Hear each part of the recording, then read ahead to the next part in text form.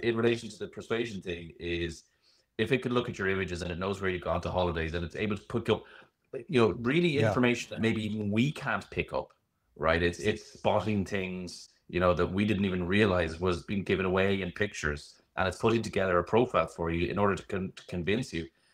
But that's not future tech. That's today tech. That can happen right now.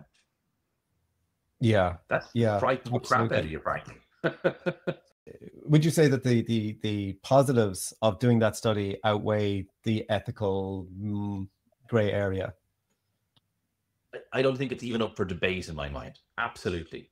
Right. It's the same reason that you have open source software, right? The more that it's out in the open, right? And the more that people know, yes, this is possible. Yes, you can be manipulated. Like, what else? Although it's going to happen anyway. So the best thing to do is to do the studies and then look at how to address whatever comes out in the study. So do the social media platforms need to do something to stop this from happening? Do we need to be educated in a different way so we can spot when we're being manipulated?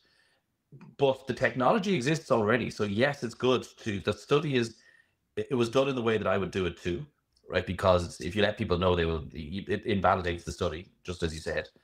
And two, it's a really good study to do, and we need to do more of them. And it's almost good publicity, the bad publicity, because it sort of brings people's attention to it. So I'd agree with you. But I think you should be Yeah. even more frightened of it. I think it should scare you